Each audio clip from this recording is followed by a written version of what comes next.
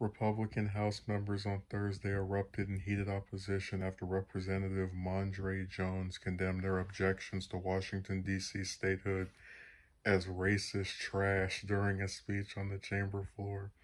I've had enough of my colleagues' racist insinuations that somehow the people of Washington, D.C. are incapable or even unworthy of our democracy, Jones, a progressive first-term lawmaker, said. Let me see if I can go down here. His comments triggered an uproar from Republicans on the floor. The truth is, there's no good faith argument for disenfranchising 700,000 people, most of whom are people of color. Jones continued as GOP lawmakers called for a point of order. Representative Andy Harris asked for Jones to agree to have his remarks stricken from the congressional record. Harris said in a statement to Forbes that Jones's statement was unbecoming of a representative and violates the rules of the House, particularly at a time of growing discord, and claims Jones realized his words were inappropriate. After some heated back and forth, Jones, according to Forbes, consented to withdraw the comments from the record and continued with his speech, saying that the GOP's desperate objections are about fear. Fear that in D.C. their white supremacist politics will no longer play, he added. Fear that soon enough white supremacist politics won't work anywhere in America. Fear that if they don't rig our democracy, they won't win.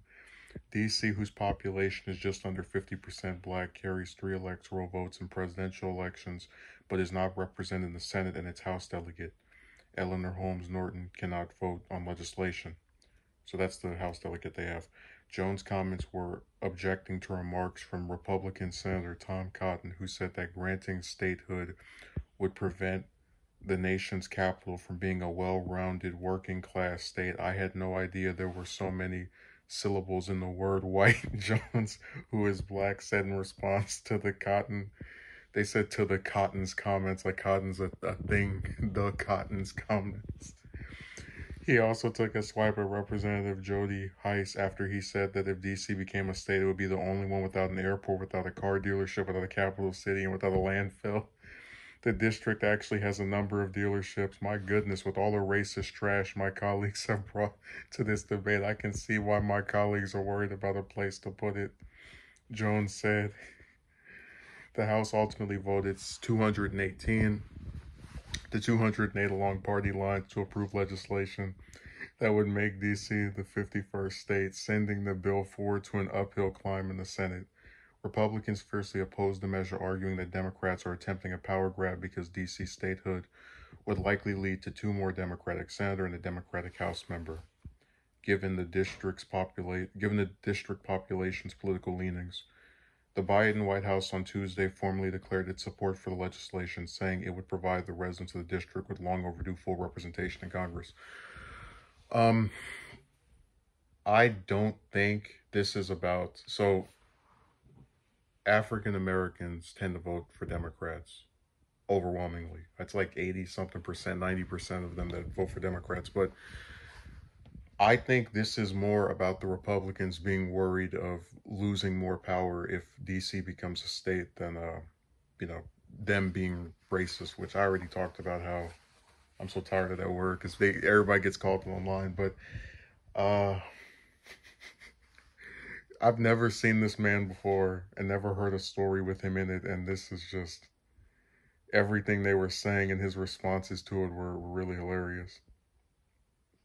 But it turns out the article was misleading. He didn't actually say on the House floor racist trash. He said something else. So I think it's more so about, them wanting to prevent the Democrats from getting another 2 seats in the Senate where that's going to make the biggest difference, and another House seat. But, I really wish people would just, because I don't see who you're winning over. But by doing this, you're just going to make the Republican voters angry that you're accusing them of being racist because of them opposing a policy you like. And, I just don't see what good that accomplishes. I would rather they make the argument of, hey, the Republicans are scared that if we have 2 more seats, we're going to tip things even more in our favor. Because, all states, like you can go and look at, I hate that website, but you can go to Wikipedia and look and see that with regard to each state, they've always had senators from both parties, so it's very unlikely that in the hypothetical that DC became a state, 20, 30, 40 years, it's just going to be Democrats getting elected over and over. Because that's what ends up happening. People get sick of one party and they go to the other one. So, I think the only place, I always remember that South Dakota is the only state where it's been like 40 years of Republican governors.